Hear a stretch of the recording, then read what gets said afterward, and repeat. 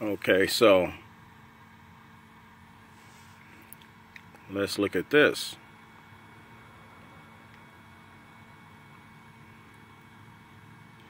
Because I'll show you, especially that rule right there, Rule 4.1, truthfulness and statements to others. Let's do this.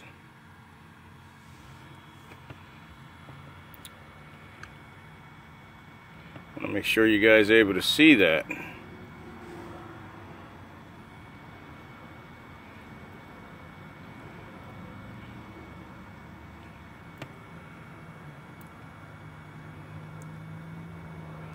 Lawyers shall not knowingly make a false statement of material facts or law to a third person, or fail to disclose a material fact to a third person when disclosure is necessary to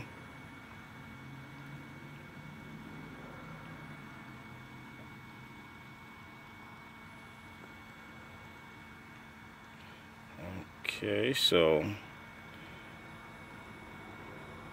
make sure you guys get that. You could probably just screenshot it and go from there. But if nothing else, you can look up Rule 4.1, truthfulness and statements to others. Attorneys shall not make false statements. And there, as you can see at the bottom, I put the document is necessary. The document is at issue here. The document is at issue here. It's good case law at the bottom there.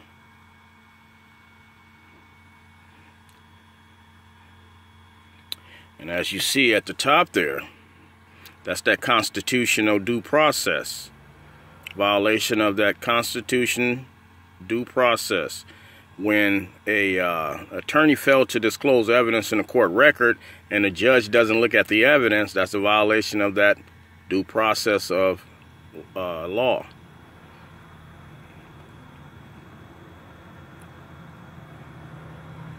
So, trying to get it in there.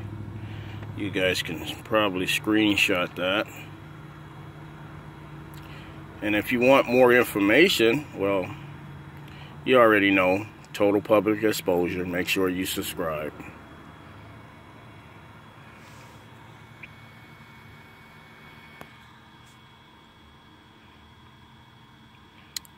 You might want to screenshot that as well.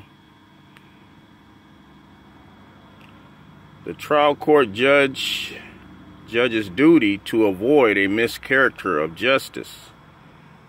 So, you guys are going to have to understand, this is my first getting familiar with putting videos out, so if you bear with me, I'm going to learn some stuff and you're going to learn some stuff with me. See that part right there where it says, let me see if I can blow that up for you. Oh, don't, damn it. Hold on. Okay, we're back. That part right there says that an employer or judges cannot make an independent medical findings. I wanted to blow that up. However, employers or judges cannot make independent medical findings. There's your case law on that. That's a federal case law. 7th Circuit, 1990. Check this piece out right here, underneath there. Also, California Penal Code 471.5. No one, any person, shall not alter, modify, or change a medical record of any person with fraudulent intent. Section 66.46 talks about signature requirement. If you're going to hold a party charged by signing something, you have to have their agreement at the bottom of that statement or contract, their written agreement, whatever it is. You have to have that party's signature showing that that party agreed to whatever it is that you're saying that he should be charged with. Said it must have contract formation. So look that up, contract formation. Says before judgment can be entered, two key things must happen. Both of which are missing in this case. And one of them is contract formation, and the other one is, let's see, what is that other one? Oh, the written must be signed by the person to be charged. It says written must be signed by the party contained in the material terms. Section 664.6. If you don't have that party signature on that agreement, contract, or whatever it is, it says there is no basis for the judgment entered. Check out this case law.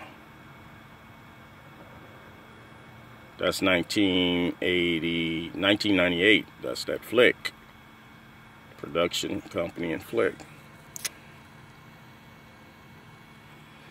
So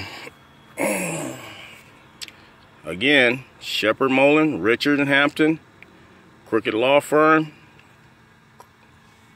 The judge was involved in this case was Ruth Ann Kwan. I'll spell her name for you. Ruth is RUTHANNANN Kwan, KWAN, Ruth Ann Kwan. You can Google her name and see what the comments people left under her name. You'll find out she's a very corrupt judge, Ruth Ann Kwan. They had nothing nice to say about her. I don't understand why she is still on the bench, Ruth Ann Kwan. Another thing, for those of you who do not know, it says right here, there is no statute of limitation when a party seeks to set aside a judgment due to fraud upon a court. So if you find out 10 or 15 years later that fraud has been perpetrated on you by a lawyer or a judge, those two people are officers of the court. And there is no statute of limitation when a parties seek to set aside a judgment due to fraud upon a court. Now make sure you can screenshot that. Yeah. Oh, okay. Or study there. Screenshot that. Well, I don't want to make this video too long, so you guys get a chance, screenshot this stuff and then blow it up and you can read it. Or you can just Google the name McNeely versus Swift and you'll find a lot of this stuff in the court's record. I think I'll title this video Corrupt Law Firm, Sheppard, Mullin, and Corrupt Judges such as Ruth Ann Kwan. Dirty lawyers, corrupt lawyers such as Jason W. Kerrigan. These people pay off judges to give decisions in their favor, even though they present no evidence in a court record.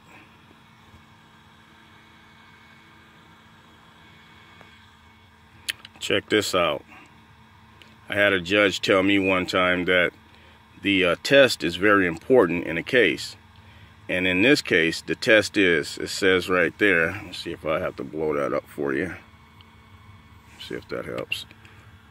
The test is whether the undisclosed evidence was so important that its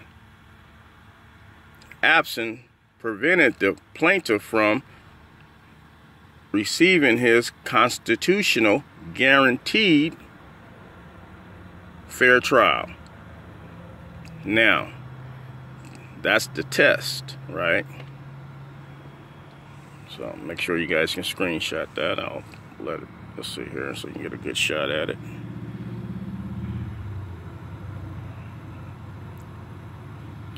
In my case, when you talk about the evidence, you find that the defendants never submitted any evidence in the court record. So it doesn't look good for them. This case get over to the feds, I'll tear these guys a new asshole. Just watch and see. So I'm going to show you my secret weapon. In this case, we have a handwriting expert. And the handwriting expert said, according to that document, the personal leave of absence. Remember we read about, he said they gave him a personal leave of absence. Here's what she says about that personal leave of absence. She's a forensic expert document examiner. This is her sworn opinion. She says, based on, focus, basically she says, based on the documents that was presented to her, she said the Dillard McNeely of the known document did not handprint or sign the document in question. Further, the person who handprinted the document information and dated the form is the same person who wrote "cannot reach driver" on the employee's signature line. So basically, the handwriting expert told you the whole form was filled out by one person. So contract law requires there be two parties or more in order to have an agreement, right? Contract law, two parties or more in order to have an agreement. How can you have an agreement when one person? She said the entire form was filled out by one person. And his signature on the signature line, it says "cannot reach driver." So whose name is "cannot reach driver"? Damn sure ain't my name. These people are crazy. Tell you, this case get to the feds, we're gonna rip them a new asshole. McNeely versus Sheppard Mullin. Check me out. McNeely versus Sheppard Mullin. Big time corrupt law firm.